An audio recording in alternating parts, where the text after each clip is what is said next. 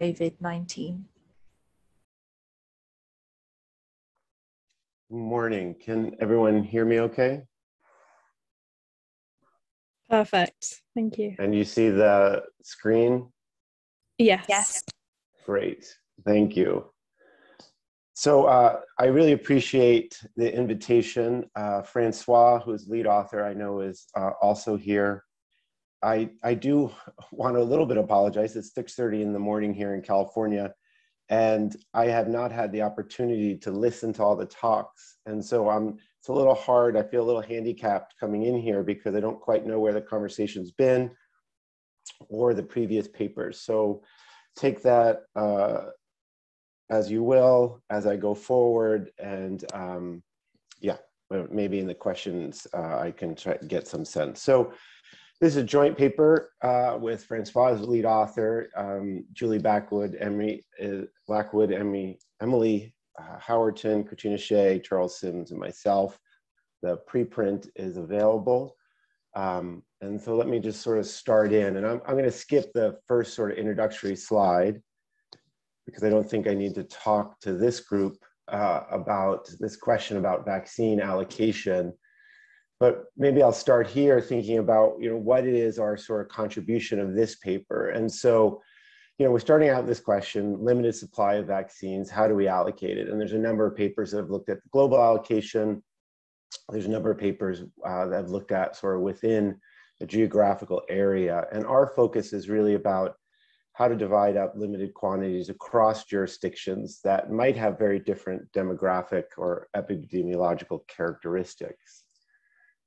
And where we sort of started on this research was at the time, so this was back in September 2020, the National Academies here in the United States came out with a report about how to think about this allocation question. And they came up with this sort of what we're calling an ad hoc rule, which was basically that if the federal government was to allocate a COVID vaccine in the interest of speed and workability, that allocation should be conducted based on the jurisdiction's population size.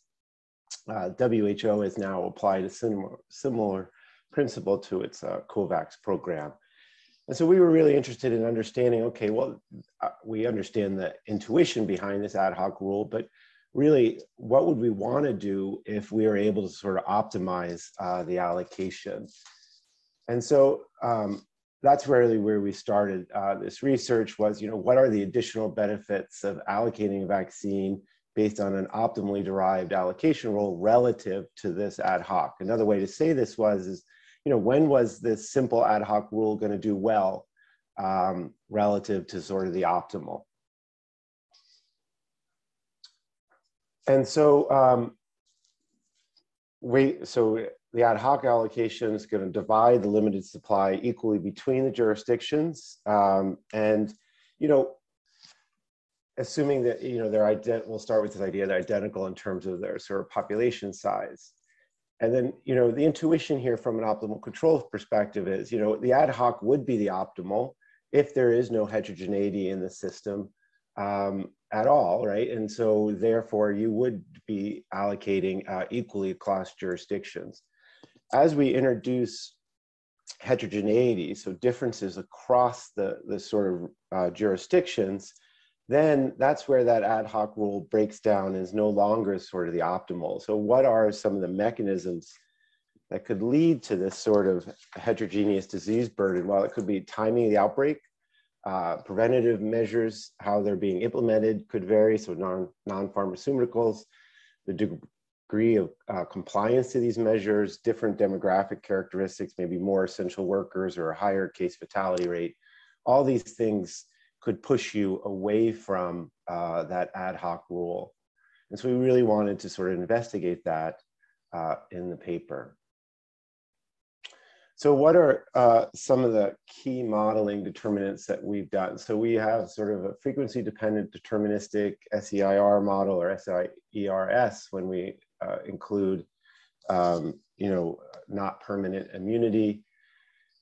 We have a 2-jurisdiction model just to illustrate the intuition here. There's no sort of uncertainty, so you're certain about infection status. individuals with vaccine failure can be revaccinated. Vaccine is going to block transmission, and there's no distinction between vaccine-induced immunity or naturally acquired immunity, and no bursts of susceptible individuals. What are the things we're going to sort of vary in the analysis itself? So we're going to look at permanent immunity versus temporary immunity. So we utilize 6 months. We're going to look at the implications of travel restrictions between jurisdictions. And we're really looking at here two sort of extreme cases: the sort of perfect compliance world where there's no cross-contamination across jurisdictions, and the other case of non-compliance where there is cross-contamination.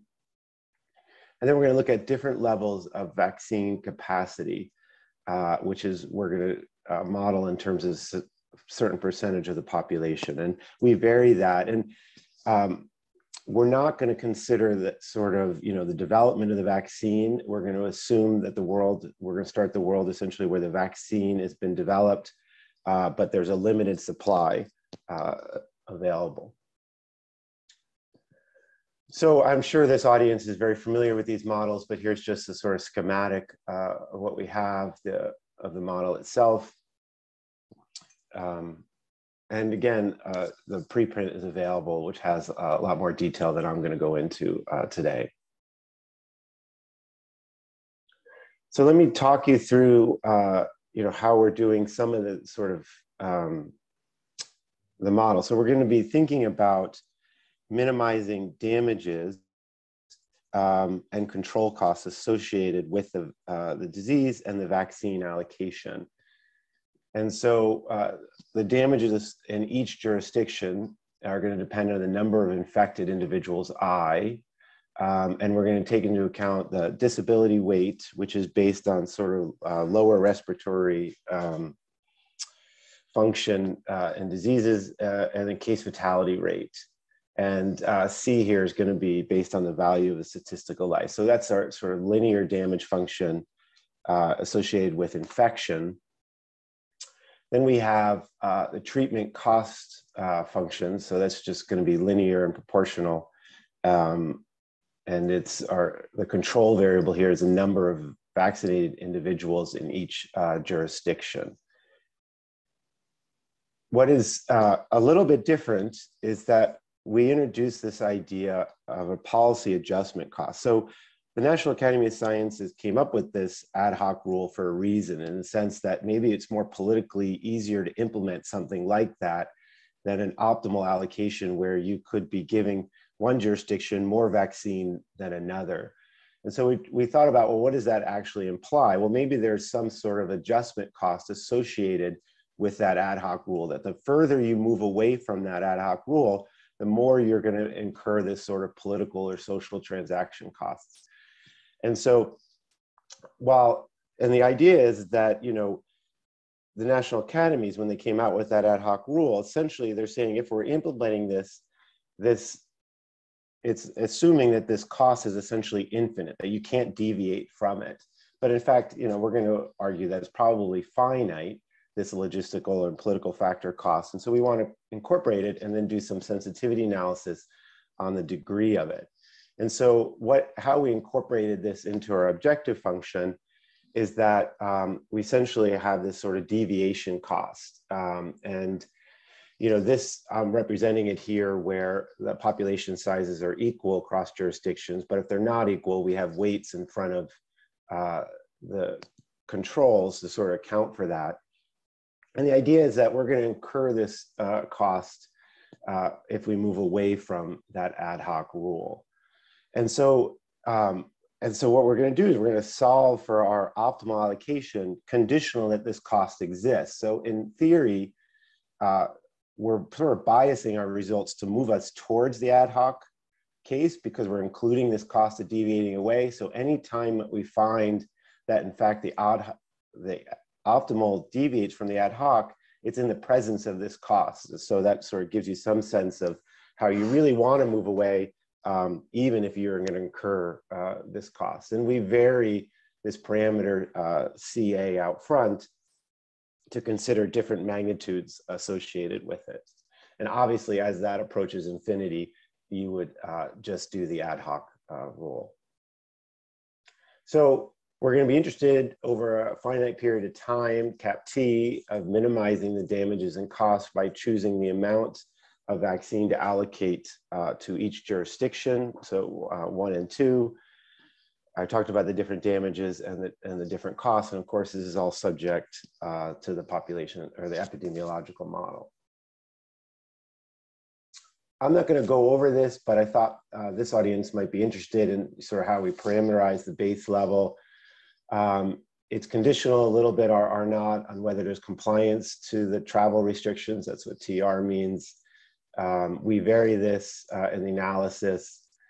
What else? When we include immunity, that will come into play. Is there anything else I wanted to?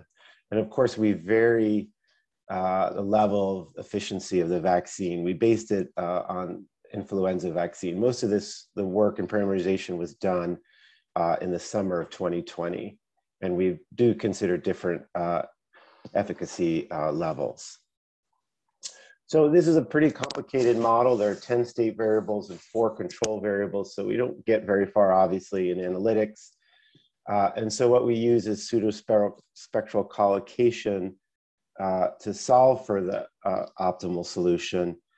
I've used this method in a lot of my work. I really like it. It's really, some of the advantages are, well, 1, it can handle large scale problems like this. And 2, it really builds in the boundaries of the problem. And that is, if you're operating at the limits, it can build it directly into those constraints, into the optimal solution in a nice way. And I've had a lot of success using it. So how we did this is we started a world where, to get initial conditions, we basically said that there was 1 exposed individual in a population of 10 million, and in jurisdiction 2, the outbreak is going to start 1 week earlier. And then we moved forward 9 months in time and generated initial conditions for the SEIR model or SEIRS model in that way. We're also not going to impose any sort of terminal constraints on our state variables. And so those who know optimal control know that then there are transversality conditions, but essentially we allowed those to be free and optimally chosen by the solution. So let me sort of walk you through some of the high level results. So ad hoc allocation versus the sort of optimal. So again, vaccines are allocated to jurisdictions based on the relative population size, and the ad hoc allocation is going to guarantee sort of the equity of distribution.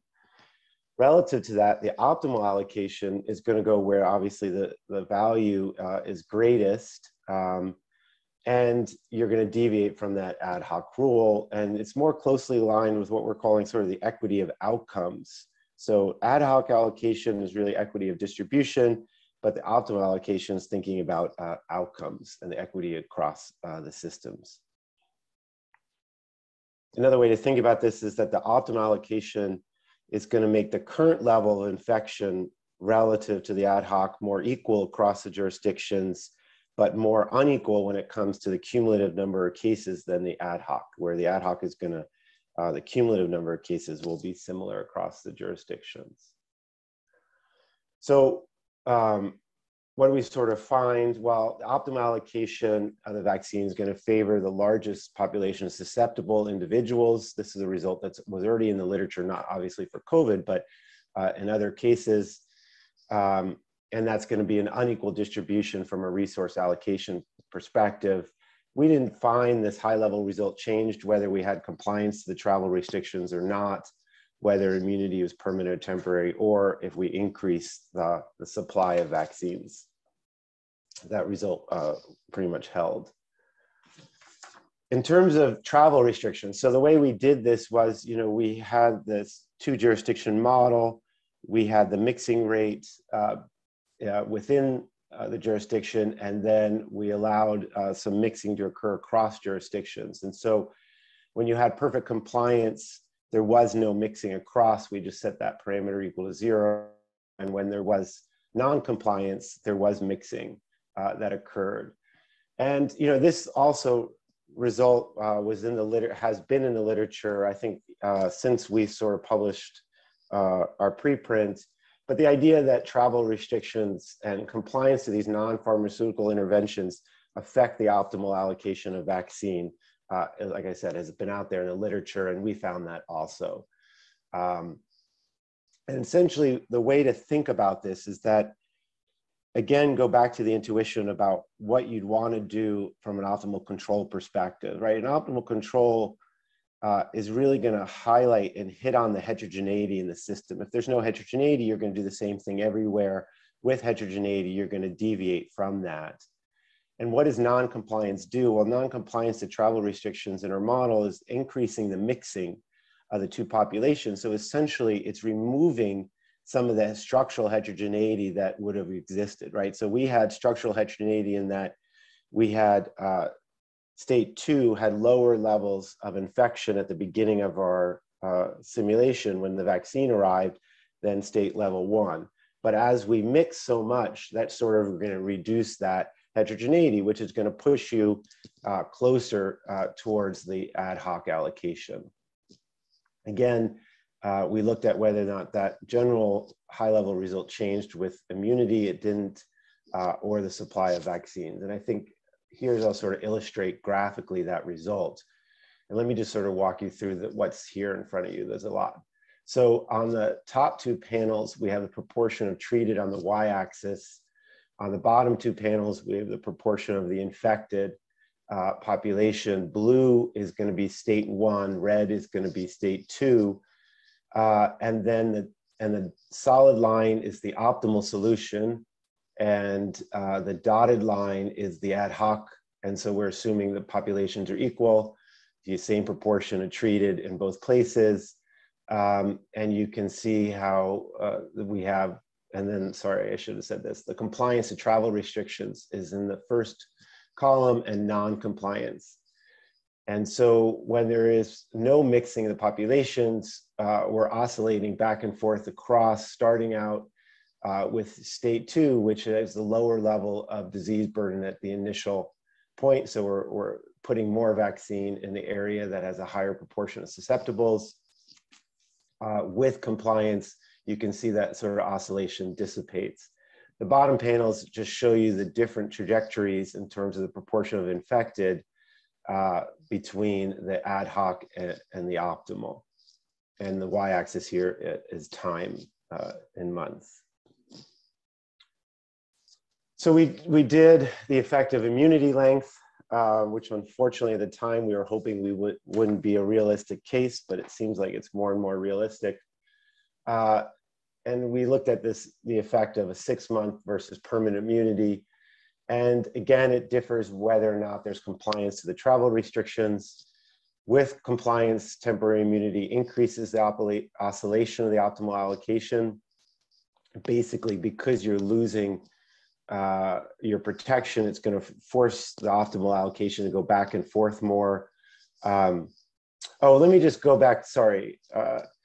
So again, I just want to reiterate that this optimal solution includes the cost of deviating from the ad hoc. And so it's incurring a cost to move away from that dashed line, and you're still moving away to sort of reduce the damages plus control costs in the system. Okay, so with compliance, temporary immunity increases oscillation. With non-compliance, it reduces again, and this result doesn't really change with the supply of vaccines. And these are the graphs there. So the 6-month immunity is over here. This is a permanent immunity case.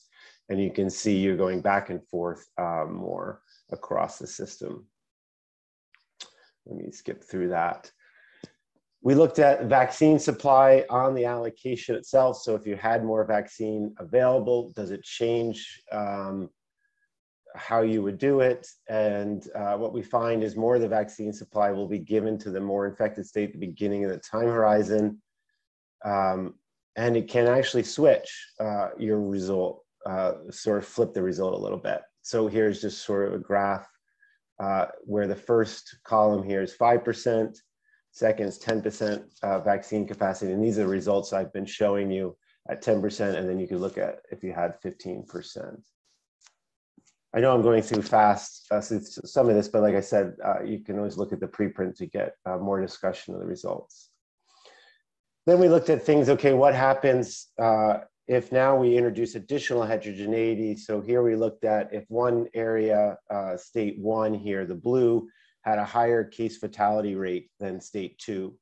And essentially what you would do then is the initial allocation of vaccine would be staying at essentially all of it would be going to the state 1, the one with a higher case fatality rate, right? And so this could be if one state, for example, had more elderly population, different demographics. And again, you can see how the disease dynamics varied, or at least the proportion of infected varied between the ad hoc rule in this case and the optimal here by just comparing the solid lines with the dashed.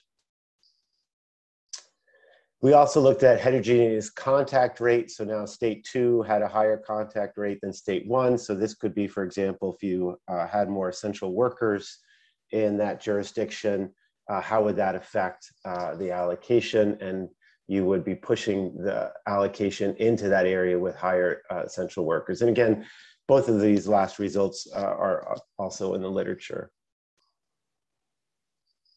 Then we did an additional set of analysis, and this is what I wanted to make sure I had time to cover, is we said, okay, you know, a lot of the things that we're conditionally on in our parameters, we don't necessarily know, right? We don't know how much compliance there's going to be.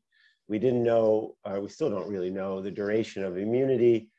And so we said, okay, what happens if you designed an optimal allocation conditional on a permanent immunity or compliance to travel restrictions, but the world was in fact that there was 6 months immunity and no compliance to travel restrictions? How well does that optimal rule do when it was based on incorrect assumptions relative to the ad hoc rule, right? Which is not subject to those assumptions, right? You're just distributing it based on the relative population size. And so we tried to compare this and really think about the robustness of these optimal allocations relative to the world of ad hoc.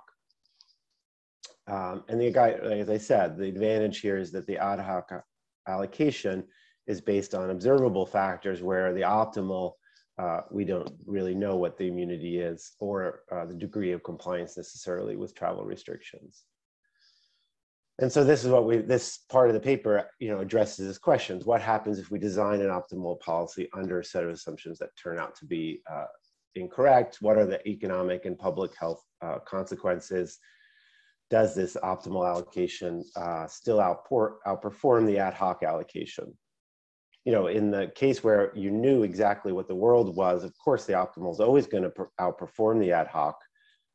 But here now it's not necessarily the case because you're incorrect about the underlying assumptions in the model. So we look at sort of, like I said, immunity length. So being wrong about immunity has a very minimal impact on both the economic and epidemiological outcomes. That's good news. Travel restrictions, assuming non-compliance when in fact there's compliance, is going to lead to greater cumulative cases. Vice versa, assuming compliance when there's in fact non-compliance is going to lead to greater expenditures. And then we looked at the combined effect, and in some instances, being incorrect about immunity and compliance to travel restrictions can offset some of the deviations that we found individually. And the ad hoc, when there's compliance to the travel restrictions, it performs worse than the optimal allocations, even when they were based on incorrect information. The non-compliance case to travel restrictions, it actually performs relatively well than the world where the optimal allocation was based on compliance. And so in that case, again, the ad hoc is going to do better in the world where there's non-compliance to travel restrictions, because that non-compliance is going to reduce the structural heterogeneity, which is going to be pushing the optimal allocation anyhow towards the ad hoc allocation. So I'm not going to go through these graphs, they're in the paper, but this is sort of really illustrating this robustness where we're looking at percentage change in expenditures versus percentage change in cumulative cases and seeing all those different cases. It's a little complicated to do in a minute, so I'll skip it and just get to the high level sort of discussion. So we show how vaccines should be allocated differently over time depending on initial disease burden, immunity is permanent, temporary, whether there's compliance or not to the shelter-in-place order, and the supply of vaccines. So compared to the ad hoc allocation, optimal allocations will prioritize jurisdictions that are most vulnerable or further away from herd immunity. And again, as I said, these results were already sort of put forth in the literature before COVID. So we're sort of just agreeing with that earlier literature. We show the value of complying to travel restrictions, that it can lead to lower cumulative damages regardless of the case. That's essentially, particularly for the jurisdictions with fewer infected individuals. We also consider that the benefits of complying could be even greater. We didn't do this, but we could think about sort of nonlinear damages due to overload of healthcare systems or varying death rate due to scarce intensive care, unit beds. Those are things we did not do in this paper, but we could have included. Consumption losses aren't in here, right? We're just thinking about the damages from the infections and the allocation of the vaccine itself. Psychological distress, excess mortality are all things that you could think about and how they would just strengthen the case probably for travel restrictions. And so I think this is my last slide. Yeah, so despite having to pay this transaction cost from deviating to ad hoc, we find that it is always optimal to deviate. We could have considered other ad hoc allocation rules, right? We've just developed a sort of system and a structure to do so. But we just wanted to stay with the one that we thought just sort of highlighted the methods. And we focused on vaccine allocation, but there are very similar allocation questions coming about antiviral drugs that may arise. And drugs and vaccines have different goals. They hit the epidemiological dynamics in different places. And so it might be valuable to think about those allocation questions within that context. Thank you very much. Thank you.